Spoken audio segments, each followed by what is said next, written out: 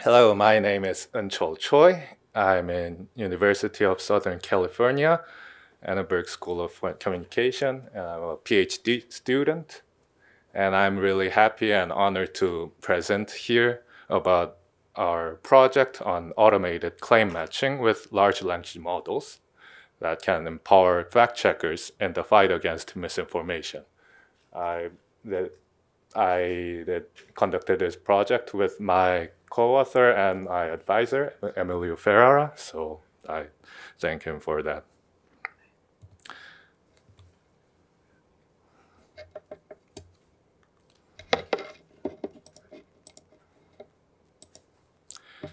Okay. Misinformation is dangerous for society and public health overall. It gives a significant threat to our society. So fact checking is crucial in combating misinformation, but it is also very time consuming, very resource intensive, and it is very challenging to just merely keep the pace with rapidly spreading misinformation. So this brilliant report uh, published by Full Fact 2020 reports on the fact checkers' struggles on fact checking and debunking misinformation online. So if you haven't looked at it, I really recommend you to look at it because it's a really brilliant resource for uh, people researching fact checking and misinformation.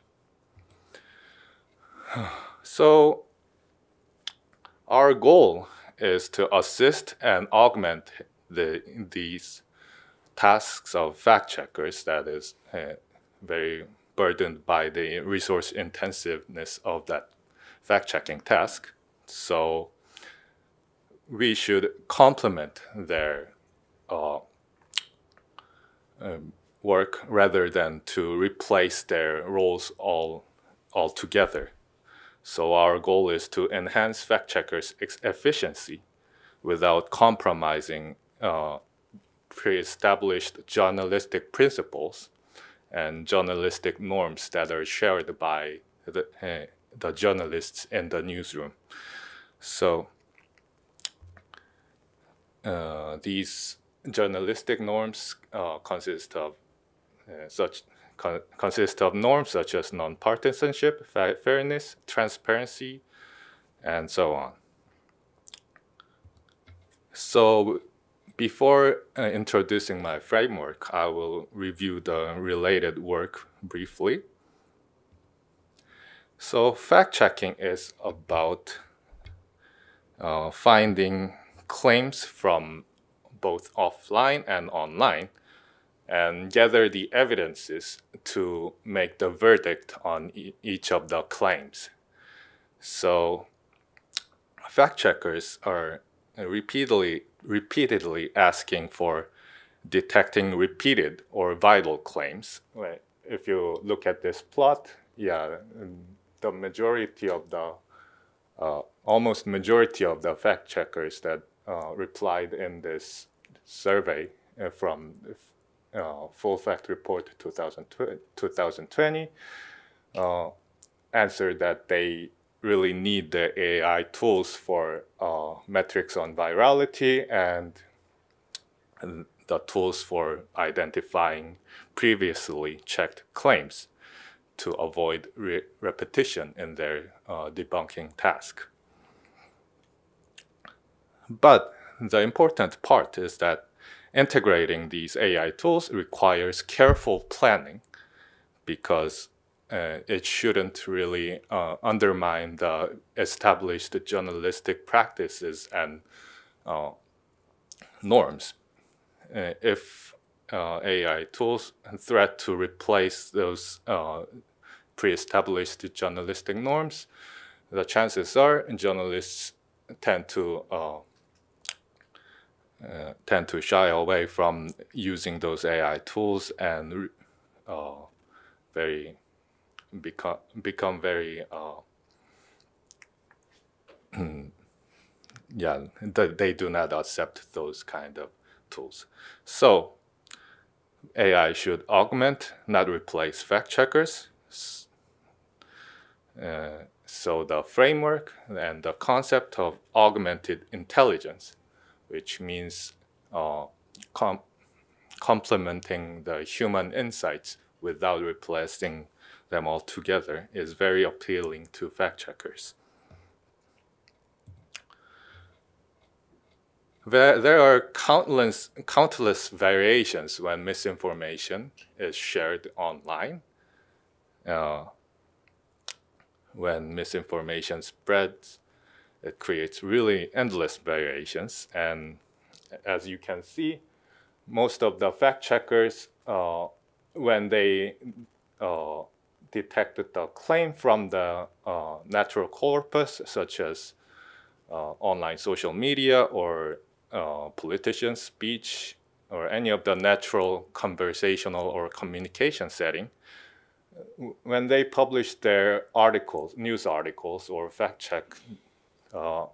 fact-checking section, they regularize or normalize the text so that it can fit the format of simple claim, right? So in this example, it's very clean. It is a very clean version of this misinformation. Vaccinated people emit Bluetooth signals.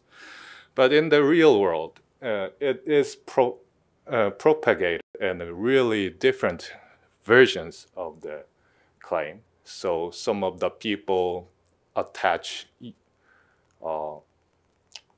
URLs that link to misleading information and fake news domains. Some of them attach hashtags. Some of them just post their thoughts and feelings about this claim, and so on. So pre-existing misinformation detection techniques usually depend on your sampling based on URL or hashtags. Don't get me wrong, these methods are very time efficient and works well on large corpus, but it is a very limited method because the social media posts that have any URLs or hashtags are actually a very small fraction of every post. So the challenge is to detect the misinformation, detect a post that mentions misinformation without any URLs or hashtags. So how do we do this? The claim matching stage of the fact checking is matching the previously debunked claims by professional fact checkers with emerging claims from natural corpus from natural communication setting. So this should consider both textual and semantic similarities. And although this process can happen in each of the news organizations or fact-checking organizations, this task also can be collaborative, and when we use the claim data from shared platforms like Google fact check tools, where Google aggregate the results of fact checking within the same platform. So our framework, FactGPT, which is on automated claim matching, empowers fact checkers because it can be used to avoid redundancy in verification process. When, for example, if they learn that the emerging claim is already debunked by someone else, their burden would definitely be lowered.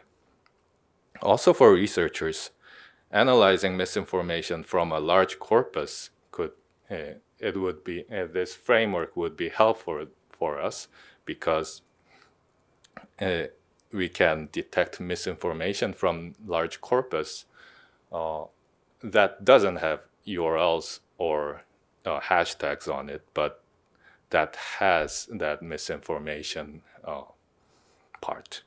Also, online, it can possibly be facilitated by online platforms and moderating contents. So primarily, it empowers fact checkers while keeping human oversight that complies with augmented intelligence framework. So I'll briefly introduce the task and data collection. So we used textual entailment or natural language inference to evaluate LLM's performance in claim matching tasks. So textual entailment is an everyday reasoning task on pairwise relationship between two texts, two claims. In our case,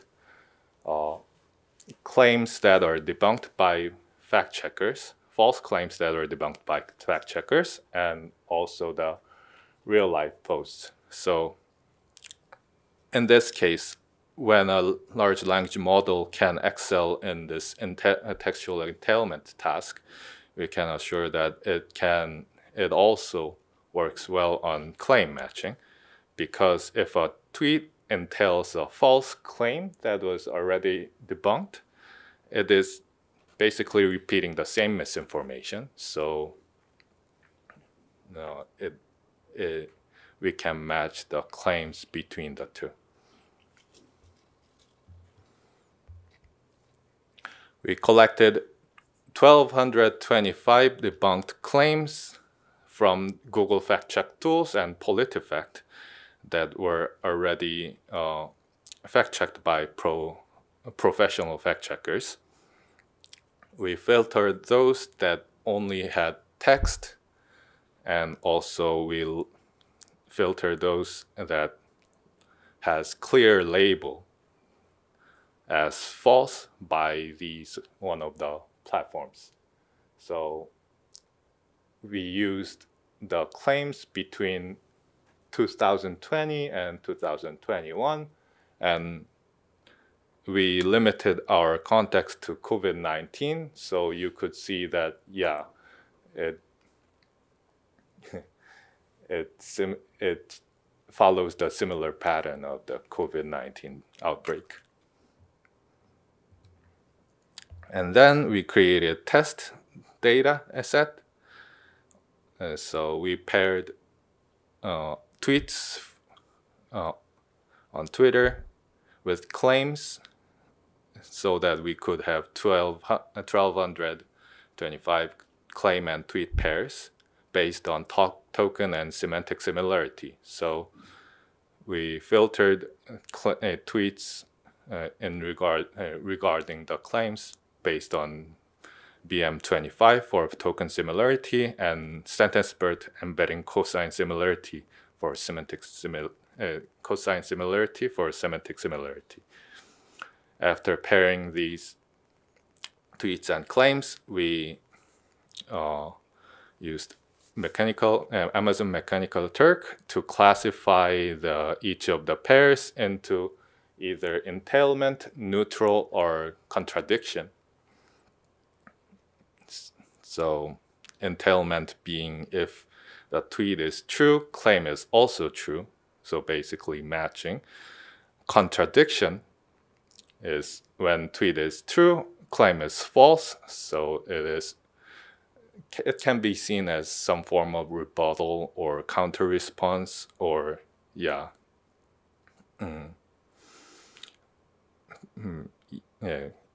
counter response. And neutral, which is when tweet and claim is not related to one another.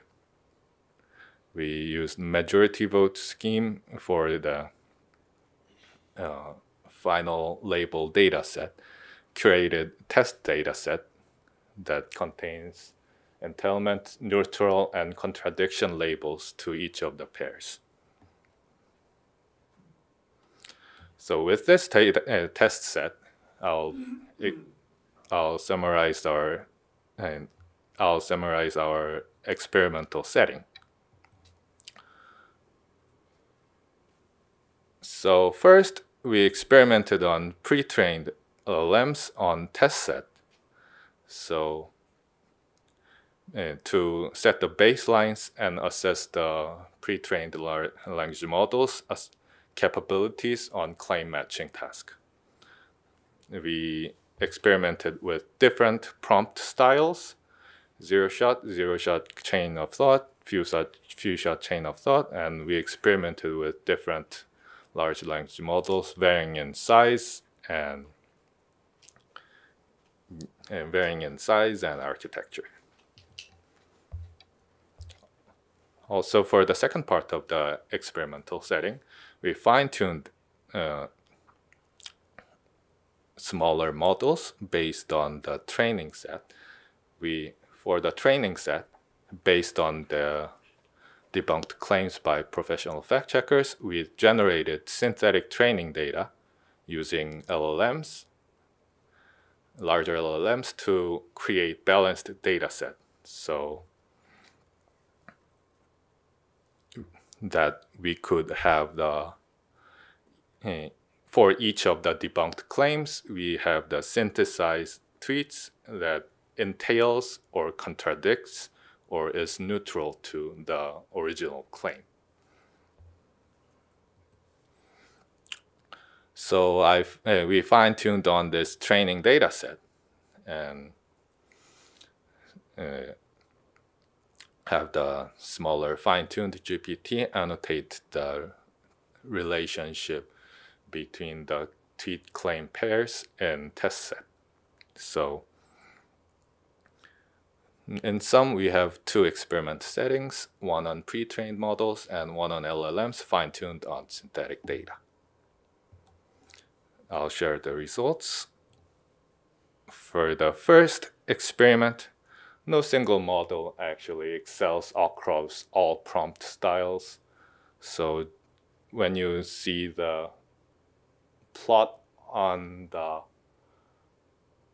left, Llama 270B performs well on precision, and when you look at the right plot, you can see that GPT-4 performs well on recall. So there's no model that excels across all performance metrics. And also you can see that gains were very inconsistent and varying from prompt styles by prompt styles, which indicates that we need nuanced approach for optimal performance.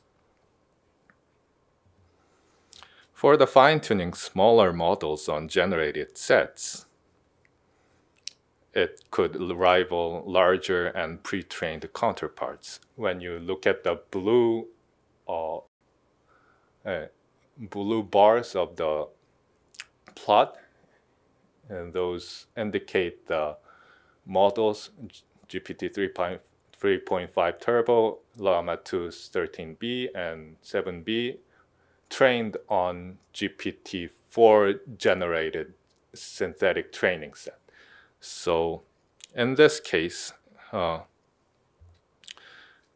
you can see that all of the smaller language models show the better performance when fine-tuned on GPT-4 generated sets. So, and although not on this plot, the performance stayed pretty much the same for the imbalanced training set. So at least for this experimental setting, we could say that the quality of the training data set is more important in terms of performance than the different size or architecture of the large language models fine-tuned. Also, we monitored the training, validation loss, and performance on test set over the training epoch. We could also see that in the left side of the plot, it showed more stability in terms of performance on test set when compared to the models fine-tuned on training set that is generated on different models. So it shows that with better curated, better quality training data, the fine-tuning process shows resilience and reliability. So for the key takeaways, we showed the potential for large language models to augment the fact-checking workflow. So we could see that large language models can augment fact-checkers' work process by reliably matching the claims between the emerging claims and the tweets following, so that it bolsters human decision-making with informed AI recommendations. Also, the properly fine-tuned smaller large language models can perform comparably to larger proprietary models, so that it offers more accessible and efficient AI solutions. Also, continued research and responsible AI development can empower fact-checkers to counter misinformation and scale. So collaboration among researchers, developers, and fact-checkers is very crucial to maximize benefits and mitigate the risks following. Thank you for your attention, and me and my advisor, Emilio Ferreira, would like to acknowledge the support from DARPA. This work was partially supported in part by DARPA. I would also like to invite you to explore our code and data sets, also the paper in the companion proceeding. And the code and data set is also available on GitHub. We look forward to your question and feedback.